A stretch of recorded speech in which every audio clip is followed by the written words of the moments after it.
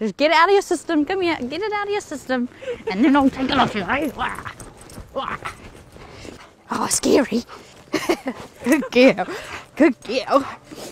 Look. Hilo is the best dog I've ever had. She's definitely my favourite. And she's very small, so I think we make a good pairing. We're both quite feisty, and she's got a lot of sass. And despite her age, she's about middle-aged for a dog. She's actually full of beans. She's got really good drives, and she's a really good tracking dog. But also, she's a real sweetheart, and she loves to cuddle, and she's just easy. I really love her.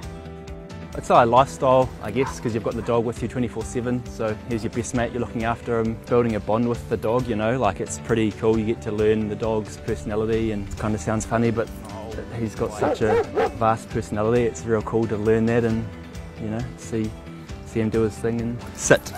Good, stay. Good boy. Always had a passion for dogs, working alongside dog handlers, seeing what dogs do, using them as part of police work and training them for that time. It's pretty impressive to see some of the things that they can do. Bison he's a really energetic dog. He loves to work, loves a toy. Quite a big dog, he's about 49 kgs. No, leave. Good. The training's hard, but operation is extremely rewarding when you can help people.